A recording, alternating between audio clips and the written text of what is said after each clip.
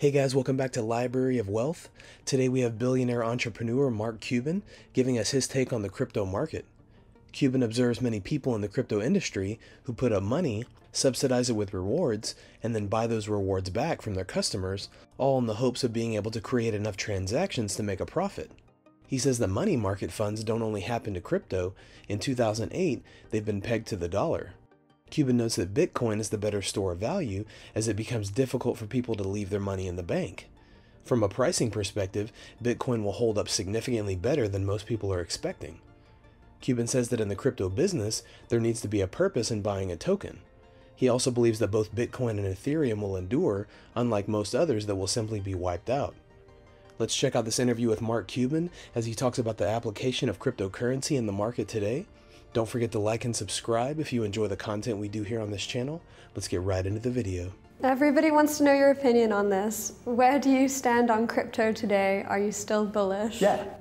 So any new technology, I don't care what it is, and I've been involved with a lot of new technologies, disruptive technologies. I could take you back to the early days of streaming when we were the very first commercial streaming company, and right off the bat, it was hard to use. You know, if you think back to 1995 and you wanted to stream just audio, you had to have a subscription with an internet service provider. Then to make that work, you had to download a client which had a TCP/IP client. Then you had to download a streaming audio client, you know, and you had to have the right kind of modem. There were all these pieces that had to fit together. It was complicated. And so the uptake was big for sports fans and, you know, big news junkies, and everybody else were like, dude, you're an idiot. I'll just turn on my TV.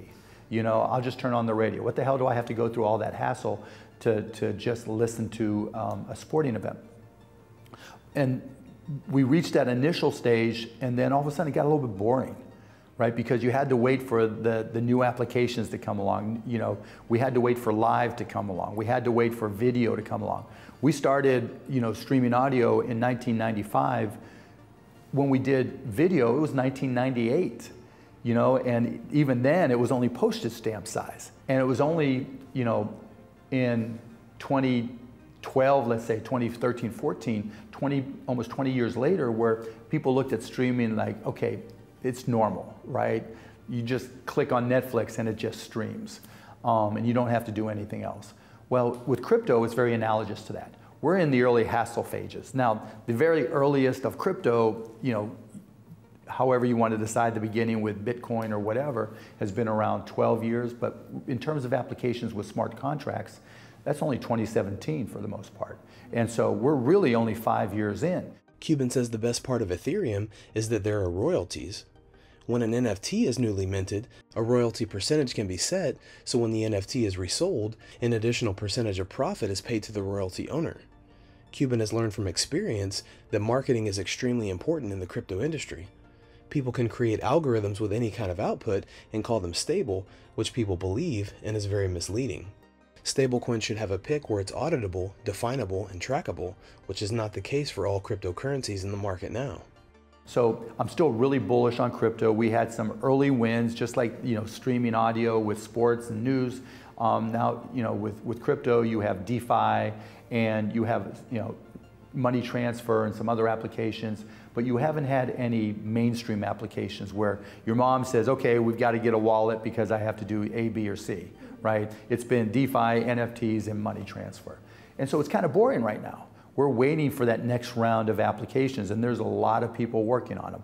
You know, NFTs for the resale of books. So we take NFTs past the collectible markets to the utility markets. NFTs for refi, which is for carbon offsets, buying and selling and trading carbon offsets, and even burning them so that they're not resold all the time, but they have a direct impact on the environment. And there'll be more and more and more of those applications that bring in, that are more mainstream, but they're not all the way here. They're not truly mainstream yet, and so we're going through that lull. And you saw the same thing with the internet too, right? Until mobile phones came along, from 1995 to 2007 with the iPhone, meh, right? I mean, you had Amazon, you had, you know, you could go shopping and you could stream, but it wasn't like it was just earth shattering. But once we got it on mobile, then we got the App Store in what, 2009? And then even remember there, the first apps on the App Store were like, here, look, let me hold my phone like this and it looks like I'm drinking a beer. Game. Right? Yeah, it looks like I'm drinking a beer. Just don't. There's no reason why crypto is going to be any different.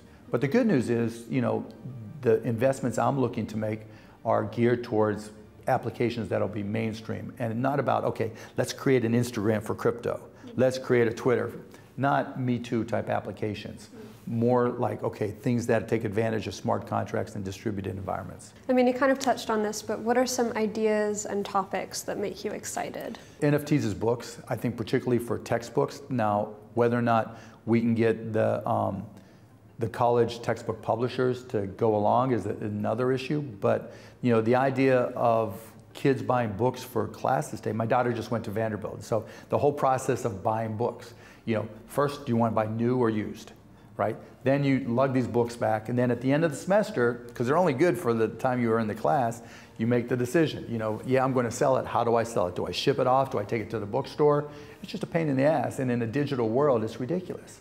And you know, with those as NFTs, well, the NFTs allow you to apply royalties that when that book is resold, the author and the publisher and whoever else is involved can get a set royalty fee. So that means that, you know, the publishers and people who created the book can keep on getting paid, whereas when there's a physical book that gets sold and resold, they have to hope that book falls apart, you know, and so that they can sell a new one. And so I think that's a great application. As I talk about environmental impact with trading of carbon offsets, I think insurance, being able to very easily buy insurance, but I think in terms of the home run type applications and more complicated, longer to develop type things, you know, I think things like health insurance, right? The whole process of getting a claim pre-approved or approved after the fact is horrible. Nobody likes dealing with their insurance company, their health insurance company. First of all, for pre-approvals, you never know whether or not you'll get pre-approved or not. And when you go, it's not like the UK where you just go to the NHS and you just hope they have it, not if you'll get approved. You know, here it's like, all right, I have this need, the doctor's prescribing it for me, but I can't afford to pay it out of pocket. And so what am I going to do if my insurance company doesn't approve it? Well, with crypto, you could reinvent how insurance claims are pre-approved or approved by creating an environment where you have 1,000 validators. There's different types of roll-ups, you know, optimistic roll-up where you have validators and challengers, right? So you could train people to be a validator and pay them every time they validate, approve or don't approve a claim. The optimistic roll-up side of it, the challengers will say, okay, you know, you didn't approve this, but not for the right reason. Your training says you should have approved it. I'm challenging it. So anything that you're staking that you put up to get paid for that, I get, and that keeps it honest. That's just a crypto way of keeping things honest. And so that type of application has scale, it has impact, and it's better in a decentralized, you know, wide and flat organization than vertically integrated company like our traditional companies. And I know that's deep in the weeds, you know, but that's the reality, right? You've got, you know, any tech advancement, you've got to start, you know, Steve Jobs had this great saying. He said, everything's a remix. And you have to look at new technologies and look at things the way they're being done and say, okay, how can I remix these together? You know, how can I do a mashup in music terms, right? And if you can mash this stuff up and have it make sense and make it easier for and better for people to use, that's a big win. Cuban says that the future of Bitcoin and Ethereum will surpass all others. He says the weak and baseless crypto tokens that exist today will eventually phase themselves out. Mark was early in many of his business ventures in the 90s and has adapted to current technologies, which has paid dividends to the billionaire entrepreneur. Even though Cuban says that the crypto market is somewhat boring when it comes to innovation and waiting on the next phase of the market to transform, he's still bullish on crypto. What do you guys think about Cuban's take on the cryptosphere, and where do you think 2022 will lead in market opportunity? Let us know in the comments below. Thanks so much for watching. Don't forget to like and subscribe. This is Library of Wealth. We'll see you in the next video.